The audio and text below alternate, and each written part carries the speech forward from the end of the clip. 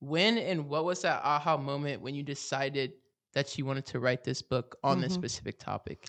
So, really early in my career, when I was doing research, and I loved manufacturing, so I was actually studying manufacturing, I realized all I saw was tensions.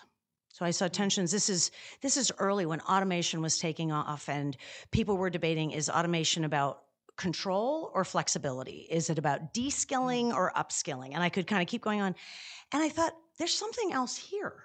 There's something else here about these tensions. So I really kind of went down a crazy rabbit hole and I started studying tensions. I started this tug of war that we feel in so many parts of our Yeah, lives, in all all areas. areas. So I really was studying them at high level leadership management areas. But I think the more I dug into it, the more I realized we live in tensions, Yeah, work and life that's a and very good remote and point. in person and right, you name it. And so that was the aha.